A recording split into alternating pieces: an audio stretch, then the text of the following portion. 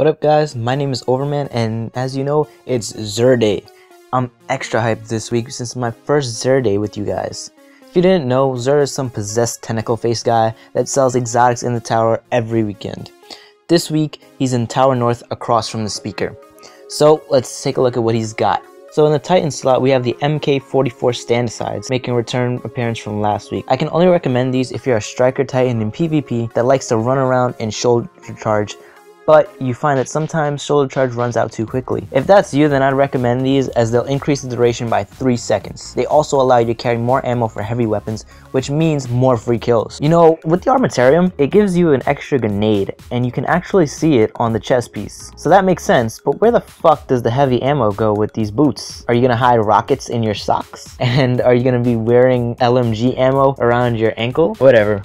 Moving on. This week, hunters get the Don't Touch Me gauntlets. These are awesome in Crota's and specifically in the Abyss. Hunters can easily solo the first part of the raid with these gauntlets. I highly recommend these. Honestly, when I'm in the Abyss with my other characters, I'm like, man, I wish I had the Don't Touch Me's for this class too. The stat roll isn't very good, but it doesn't matter because these are still a must-buy. These are awesome. The other bonuses make this useful outside of the raid as well. Increased reload speed with special weapons is solid, and increased super energy from killing minions of the darkness is always good. And for the warlocks, we have Void Fang, Starfire Protocol. This chest piece is how I know that Bungie hates warlocks, because these are just bootleg Armatariums. They give intellect and it's a great stat roll. An extra fusion grenade is nice if you like fusion grenades, and the extra fusion rifle ammo is nice, but I don't see why it's not just extra special ammo in general. And extra heavy ammo is always great. Overall, this piece is decent, and if you have a Sunsinger and don't have Heart of Praxic Fire and want a chest piece, then I'd say go ahead and buy them. I have one myself, and I can say that I'm pretty happy that I got them. And our weapon for this week is Dragon's Breath. This, I'm gonna go ahead and say, is not a must-buy at all. In fact, I highly recommend that you don't buy it. It's got great blast radius, but very poor velocity, and velocity is an important stat for a rocket launcher. Magazine size is 2, but it has the upgrade for 3 in the tube. So I don't know why they didn't just give it 3 in the tube and then give it a nice upgrade. It doesn't make sense to me. It's not that big of a deal. The main bonus is another reason why this rocket launcher isn't very good, because its bonus is rounds fired from this weapon leave a solar flare upon detonation, which means a solar grenade from a Sunsinger. It leaves that on the ground, so you know,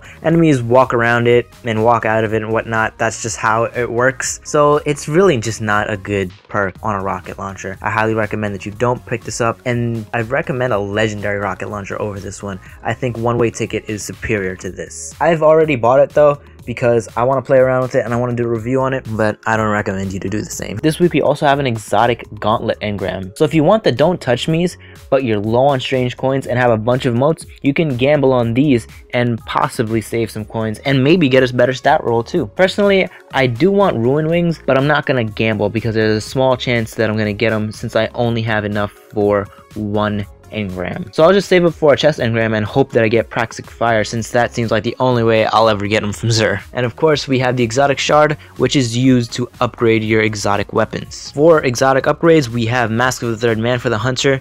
This is just a good week for hunters because this is also a great piece for the hard mode raid. When you face Crota, there's no chalice, so these will help you replenish health when you pick up an orb. Awesome bonus.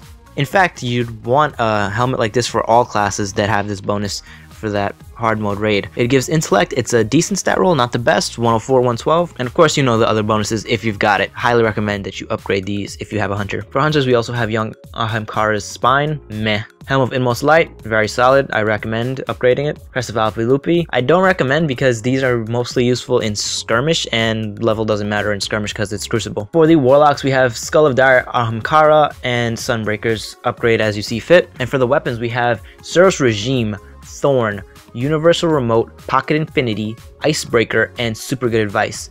Upgrade these as you see fit, but I would recommend not upgrading Super Good Advice even if you want a 331 version. Personally, I'm waiting for the bounty so that I can upgrade it and get the 331 version. But the thing is, the bounty is so easy that I don't want to waste an exotic shard and the glimmer on this upgrade when I can get an exotic shard from breaking down the one I have now and then get a new one from the really easy bounty. For telemetries, we have hand cannon telemetry, fusion rifle telemetry, and rocket launcher telemetry. This is nice for upgrading that Dragon's Breath, which you shouldn't buy. And our Sparrow upgrades are Plasma Drive and Emerald Coil. If you didn't know, these will upgrade a blue rare Sparrow and turn it into a purple legendary Sparrow.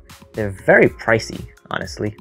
But if you've got strange coins and you want to blow them, there you go. And there's no heavy ammo synthesis. Now, I don't need it personally, but I don't understand why Bungie just can't make Xur bring it every week. Just make Xur bring heavy ammo and the engram every week. I don't understand why they can't do this. It's not like it's gonna break the game or anything like that. You're just gonna make people happy. Make it happen, Bungie. But anyways, this is your inventory for Xur for this week. Once again, today is January 30th, and a pretty lackluster inventory for my first Xur day with you guys. But oh well, hopefully he has something better next week. Till next time, guys, Overman out.